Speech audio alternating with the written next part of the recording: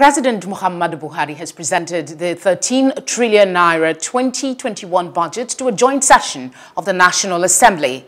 Plus TV Africa monitored the presentation in this report. Themed Economic Recovery and Resilience. The 2021 budget presentation began at 11 a.m. at the National Assembly complex in Abuja. Addressing members of the Senate and House of Representatives, President Muhammadu Buhari says the 2021 budget would build on the gains of the 2020 budget, including job creation and economic stability. He highlights the details of the proposed expenditure. An aggregate expenditure of 13.08 trillion naira is proposed for the federal government in 2021. This includes 1.35 trillion naira spending by government-owned enterprises and grants and aid-funded expenditures of 354.85 billion naira.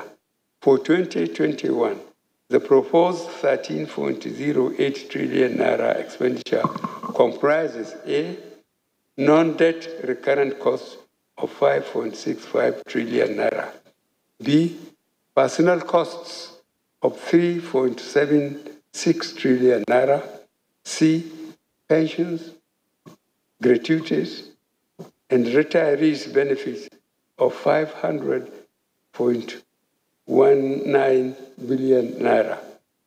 D.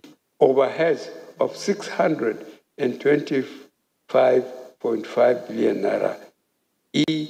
Debt service of 3.124 trillion naira.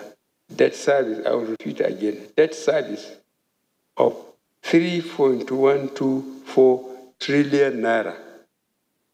F. Statutory transfers of 484.49 billion naira. G. Sinking fund of 220 billion naira to retire certain maturing bonds.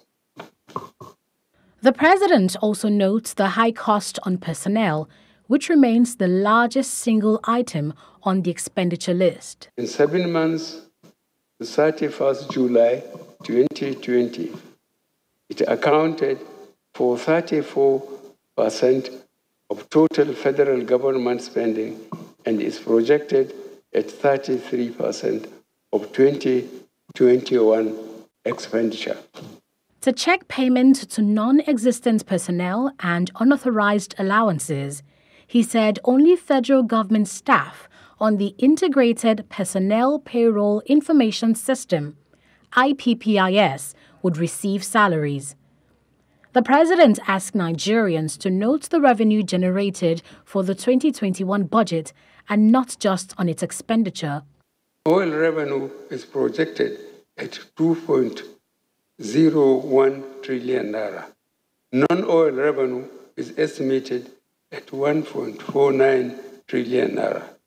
As you will observe, the format of the 2021 appropriation bill has been modified to include budgeted revenues, no matter how small, for each MDA, that's ministry, departments, and agencies, to focus on internal revenue generation.